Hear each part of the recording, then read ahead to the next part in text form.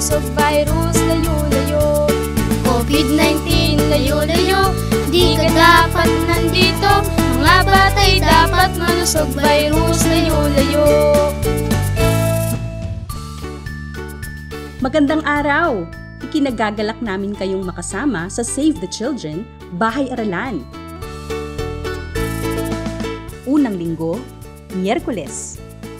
Dala namin ang mga masasayang laro at gawain upang tulungan kayong masuportahan ang maagang kakayahan sa pagbasa at pagbilang ng inyong mga anak na edad 3 hanggang 5. Ngayong nananatiling sarado ang mga paaralan at child development centers upang tayo ay maprotektahan laban sa COVID-19, kailangan siguraduhin ang pag-unlad ng mga bata ay magpatuloy sa bahay.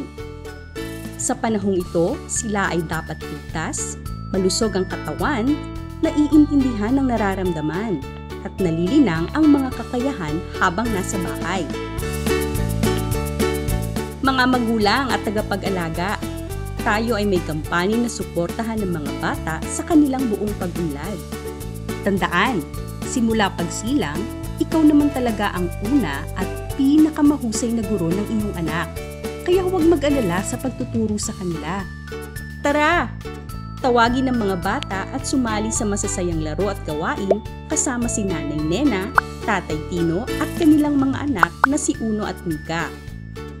Tingnan kung paano nila gamitin ang Save the Children, Early Literacy and Math at Home Plus para sa pagbilang ng maagang kakayahan sa pagbilang at pagbabasa, pati na rin ang sosyo-emosyonal na pag-unlad ng mga batang edad 3 hanggang 5.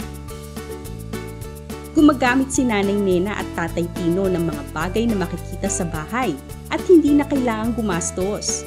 Maaari ninyong sabayan si Nanay Nena at Tatay Tino habang ginagawa ang mga laro o kaya ay gawin ang mga ito sa ibang oras pagkatapos. Kung ano man ang piliin, siguradong kayo ay mawiwili at masisiyahan. Turo ang paa, tuhod, balikat, ulo. Galaw-galaw tayo. Paa, tuhod, balikat, ulo. Paa, tuhod, balikat, ulo. Paa, tuhod, balikat, ulo. Pumadya tayo at magpalakpakan. Ang laro natin ngayon ay nagtuturo ng pagbilang sa mga bahagi ng katawan.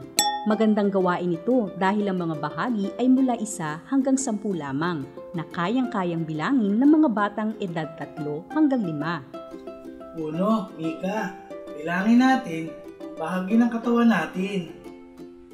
Uno, bilangin ang iyong mga mata.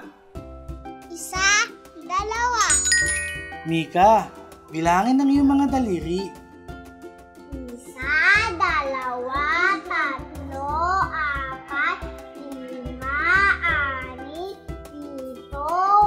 7, 8, 9, 10. Aba, marunong ka nang magbilang hanggang 10 ah. Uno, bilangin ang iyong daliri sa iyong mga paa. 1, 2, 3, 4, 5. Ayun lang po ang kaya ko. O sige, tutulungan ka ni ate. 6, 7, 8, 9, 10. O ito, kayang-kaya ni Uno. Bilangin ang iyong tenga. 1, 2. Hita. 1, 2. Ulo. Ang dali naman, 1. Ate, ipakita mo sa akin ang 4 mong daliri. 1, 2, 3, 4. Uno, may ipapakita mo ba sa akin ang 2 mong paa? 1, 2. Ang galing yun naman magbilang ng bahagi ng katawan. Paano naman alagaan ang katawan? Maligo araw-araw. Maghugas ng kamay. Magsipilyo. Exercise. Kumain ng tama. Gamitin ang sesyon na ito upang pag-usapan ang kalinisan sa katawan at ang kahalagahan nito sa pag-iwas sa COVID-19. Talaga namang mahusay kayo. Tara, kakain na tayo. Maghugas muna ng kamay ha. nanay, dapat kakanta ng happy birthday, di ba? Kung ang iyong anak ay hirap maintindihan ng mga salita o hirap sa pandinig, ituro at ulit-ulitin ng mga bahagi ng katawan o kaya ipakita rin ng salita sa papel. Kung may hirap naman sa paggalaw o hirap makakita, gabayan ang kanyang kamay upang hawakan ito habang sinasabi ang pangalan ng bahagi ng katawan. Tandaan, tawagin ang mga bahagi ng katawan sa tamang pangalan. Kapag naliligo ay sabihin, kuskusin ng maigi ang tuhod, siko, talampakan at iba pa.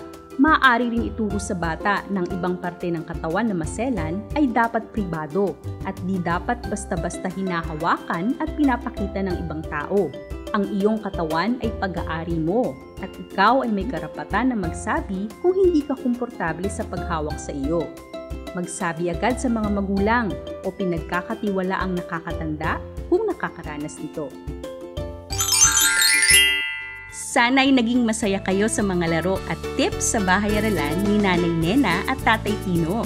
Kung gusto nyong iparating sa Save the Children ang naging karanasan sa sesyon na ito, i-text ang bahay-aralan, space, inyong pangalan, space, edad ng anak, space, inyong mensahe at isend sa 225-6677. O kaya, sumali sa Bahay-Aralan Edad 3 to 5 group sa Save the Children Philippines Facebook page. Tandaan, ligtas, may suporta at umuunlad ang bata sa kanyang bahay-aralan. Hanggang sa muli!